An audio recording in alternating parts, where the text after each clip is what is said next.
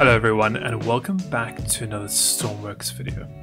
I hope you're all well and staying safe in these tough times. Now in this video I'm going to be showing you how to build a simple and small little generator microcontroller. This will be used to control any type of generator that you want to here in Stormworks. It'll be just a microprocessor, nice and small and compact and very basic. Go over all the components you'll need. I'll show you a little test example and then we'll actually build the microprocessor up and use it on our test bench. Now if you're enjoying this video, comment below and what else you'd like to see in any of my future videos. While there, don't forget that like and subscribe button and click a little bell icon to be notified of my upcoming content as soon as it gets posted. So all said, let's get straight into it and get started with this video. So getting started, we're back here at the creative island inside the hangar on a very miserable and wet day. And you can see in front of us we have a little test bed. Now simply on the right hand side I have got a small electric motor connected to a propeller. We can read the battery and we have a throttle. So what we're having here is pretty much just a vehicle that we're going to be using a battery to drive it. Very example, very easy. And on the left hand side we have a very compact engine here. So you can see a very default, just small little engine. Along with it is just all the connections we need, a little bit of diesel, a little bit of fuel, and we have a medium sized generator. Now of course you could use any size engine you want and any size electric generator. You can obviously scale this up or scale it down as you want to. But what we're going to be doing is we're going to be building a little microprocessor to go and control this engine automatically for us. What we want is when this battery drops below a certain point, we want the generator to kick in and recharge the battery.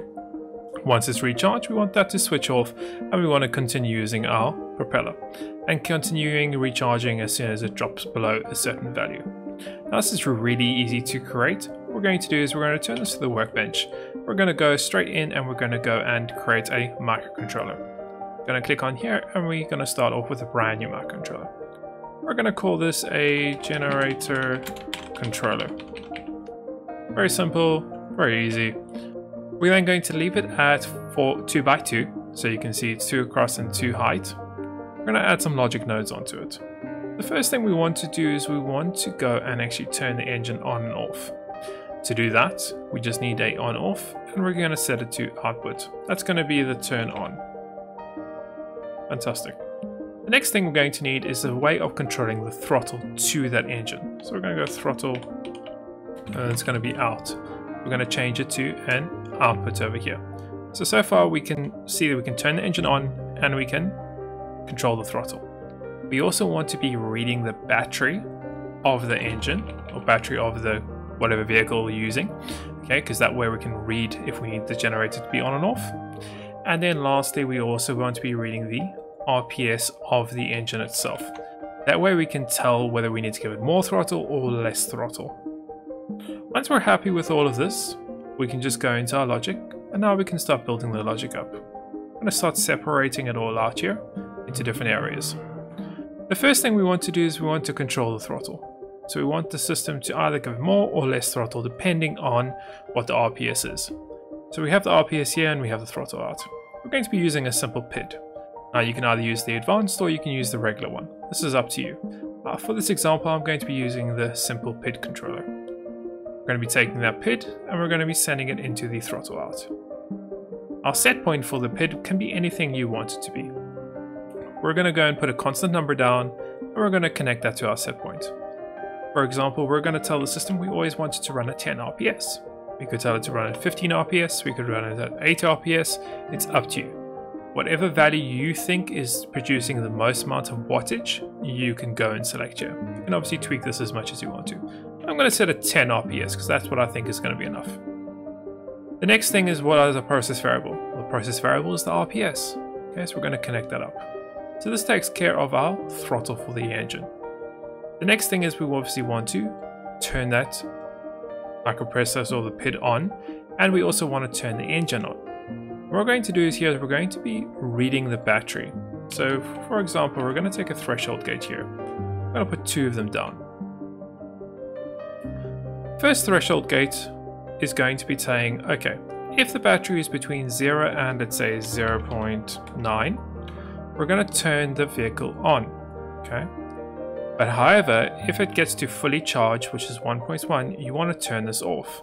And the easiest way to do that is to use an SR latch. Using an SR latch here, we can go specifically tell the system when you're between 0.9, between 0 and 0.9, we want to turn you on. But as soon as you get the 1, which is fully charged, we're going to reset you. Great, now that's turning on. Only problem is we don't need that starter always on. We only want it on when the RPS is between 0 and probably 4 RPS. So we're going to go and add another threshold gate. And this time what we're going to be doing is we're going to be reading the RPS of the engine. And we're going to say if the RPS of the engine is between 0 and 4, we want to also turn the engine on.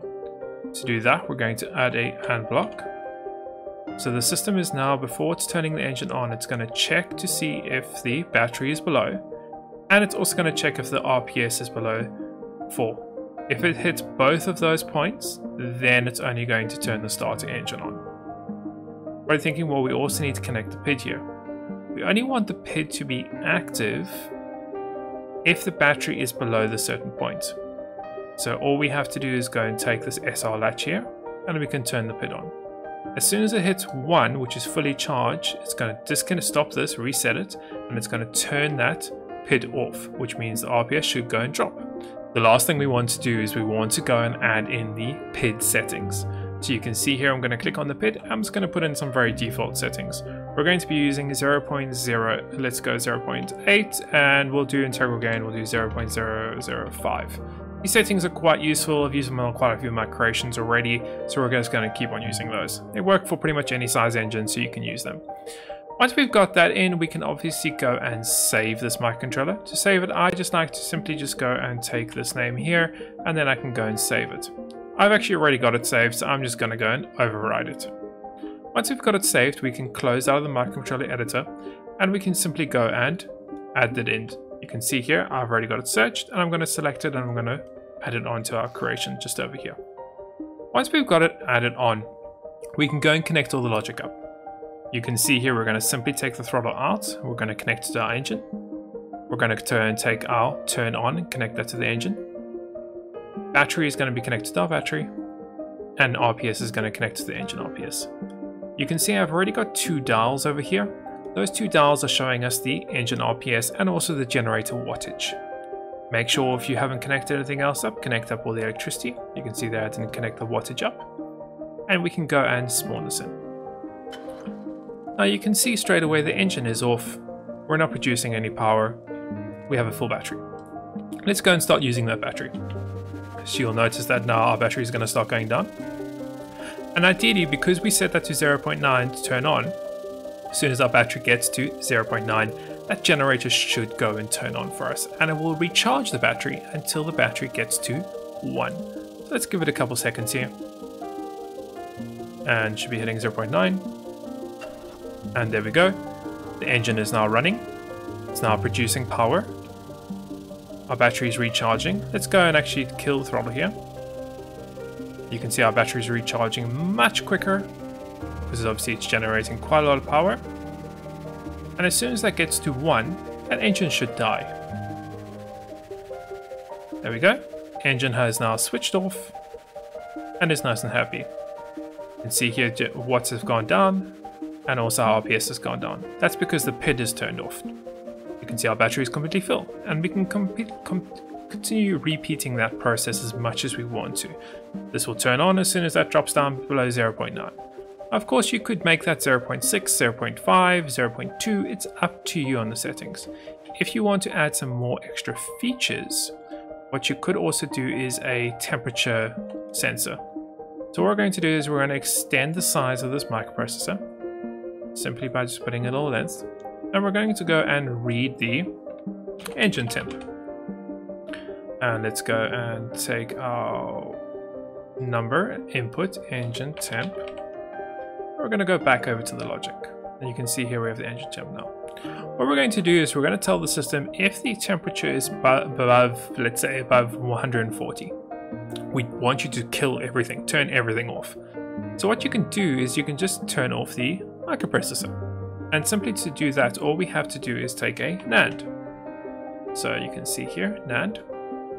So this is saying that if this, okay, which is going to be using a threshold gate, if this is between, let's say, 140 and 200, then we're going to go and not have it on. Okay, and add the SR latch there, connect it over there, and this NAND only works if one of those two things are active. Okay, so if this is active, which it should be on, okay, and this also get active, it's going to switch off our PID. Pretty useful. Instead, if you didn't want to use this system, you could get rid of this NAND. You could use the and we could tell the system if the engine temperature is between 0 and 139, we want you to turn on, and we need the SR latch, and then you're turning on. If this then goes higher than 139, this will not get it, which means the PID is going to turn itself off.